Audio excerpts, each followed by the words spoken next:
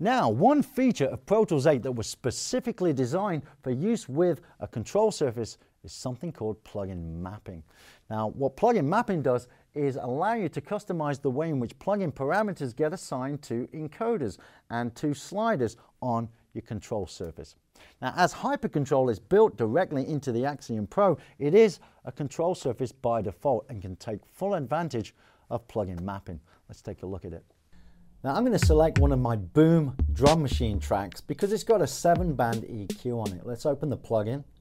There's Boom and there's the EQ. Now, the parameters all ready to go. Top encoders, that's my low shelving EQ. And if I want to know what's on the bottom encoders, I can peek back quickly to see that. It's my high shelving EQ. And of course, I can make immediate adjustments using the bottom encoders. Now, the EQ spans multiple pages. On the next page, I'm going to find my high mid and low mid frequencies. So let's say that you wanted to quickly customize how these parameters show up on the Axiom. Well, Hypercontrol and plugin mapping make it drop dead easy.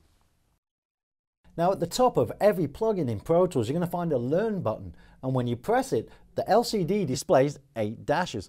The encoders are essentially waiting for their new assignments. Check it out. All you need to do is click on the parameter you want to assign. You'll see a red dot or a square, then turn the encoder of choice. Check it out. High pass frequency. Now just keep going with your assignments. Got my high pass slope. There we go. Encoder 2 and the EQ type, parametric or high pass filter. I'm just going to repeat the same for my low pass filter. There's my slope, there's my type, assigned across the bottom encoders, laid out just the way I like it.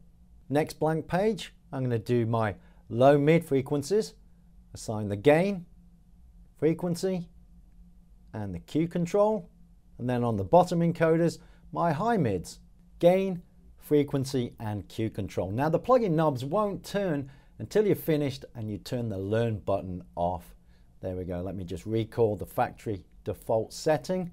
I'm going to turn on high pass and low pass and check it out. My top row of encoders, there's my frequency, my slope, and there's my low pass filter. There's my slope on that. Back to the top encoders for the high pass filter.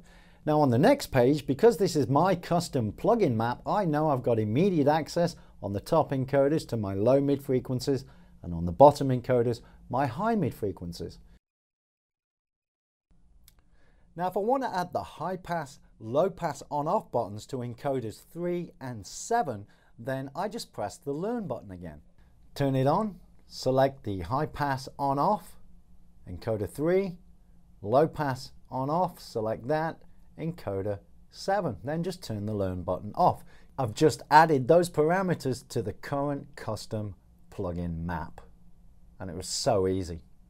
Now, if you want this custom plugin map to always come up by default whenever you call up an EQ, we need to save it, and you do that right in the same area as the Learn button. First, I'm going to rename the map. I'm going to call it EQ Custom, and then we'll go back to that same menu and just set that map as default. And that's it, nothing else to do.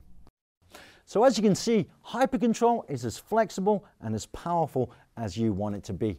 And all of this without having to set up awkward software wrappers just to bridge the gap between controller and your digital audio workstation. In fact, all that's left for you to do is go out and buy one of these. I'll see you next time.